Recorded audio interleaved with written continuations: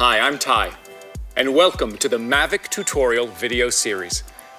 Today, I want to run through some very important tips and general advice about flying safely. Remember that when you're flying, safety must always be your top priority. As a Mavic pilot, it's your responsibility to be aware of your surroundings and do the necessary research to find out about the local laws of flying, wherever you are. If you haven't already done so, please read the Quick Start and Flight sections of the Mavic User Manual. Trust me, it's important that you understand some basics and take off safely from the outset.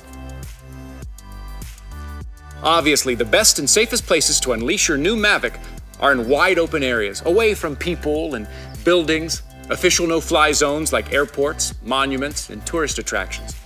Before you set about flying outdoors, it's best to remind yourself of these questions. Is it a space truly free of obstacles such as power lines, buildings, or areas where there might be people or animals? Is it appropriate weather for flying? If the answer is a resounding yes, then we're ready to take off. Flying is addictively fun, so remember that it's your responsibility as a pilot to maintain control of your Mavic at all times, even if you're using automated functions like Active Track or Tap Fly. Always keep hands on the controller in case you need to take immediate control during an automated flight. Maintain a line of sight with your Mavic at all times, and be careful not to fly too far away or behind structures that might block your view. If you're flying from your phone, which I'll go into in another video, keep your phone within easy reach while using any of the intelligent flight modes. Monitor your altitude. Remember, as a drone pilot, you're now sharing airspace with full-sized commercial and other aircraft, so it's best to avoid flying over 400 feet or 120 meters above ground level. To fly the Mavic safely, orientation and compass calibration are extremely important. First, let's familiarize ourselves with some basic flight maneuvers. The left stick of the controller controls altitude and yaw. Push the left stick up to go higher, and pull it down to go lower. Push the left stick left and right to rotate left and right. The right stick controls pitch and roll, which is essentially front-back, left-right movement. To fly forwards, push the right stick up, and to go backwards, just pull it down. Push the right stick left or right to move left or right. Now remember, fly slowly and steadily at first to get a feel for the controls and the Mavic. Well, now that we've gone through a few basic essentials, it's time to get the Mavic up in the air. If you receive a compass error, you will need to calibrate the compass on the DJI Go app. Tap the status bar in the top center of the screen. In the compass line, tap Calibrate, then tap OK in the pop-up menu box.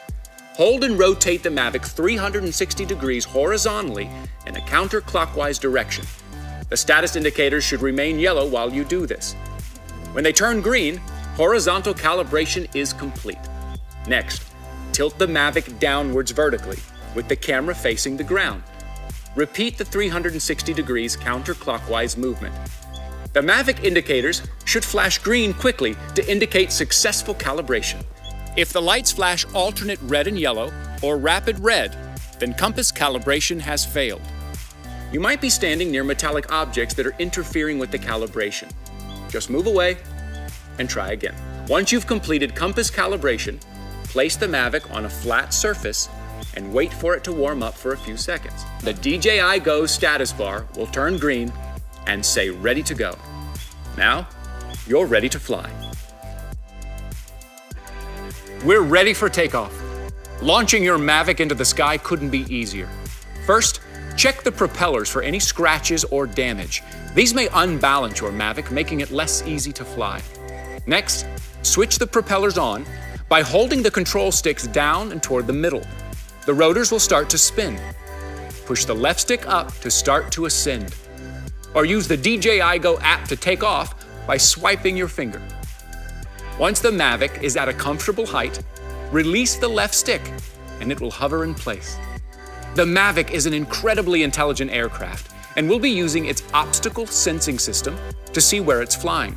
stopping in front of objects automatically to avoid collisions.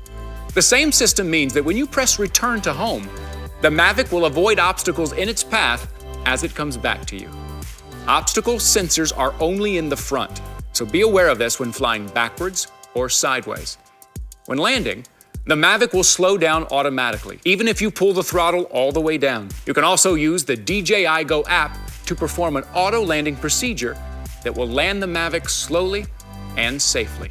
Now, once you're on the ground, turn off the propellers by pulling the left stick all the way down and holding for 3 seconds until the rotors stop. Congratulations!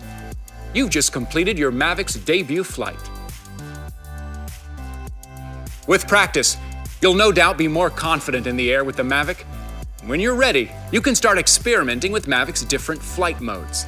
P mode is the regular flight mode, which includes GPS and GLONASS satellite positioning, visual positioning, and obstacle sensing systems. This mode allows you to activate intelligent flight modes like tap fly, trace, spotlight, profile, all of which we'll go into more detail in another video series. S mode is sport mode and is intended for fun, giving the Mavic a top speed of 40 miles per hour or 64.8 kilometers per hour. With amped up agility and responsiveness, S mode gives you a taste of lightning-quick drone racing while maintaining satellite positioning support. Be careful though, S mode doesn't include obstacle sensing. Practice makes perfect. So get out there and watch your confidence soar. Well, now we've gone through how to fly. In our next video, we'll show you how to use the standout features of your new DJI Mavic. Thanks for watching.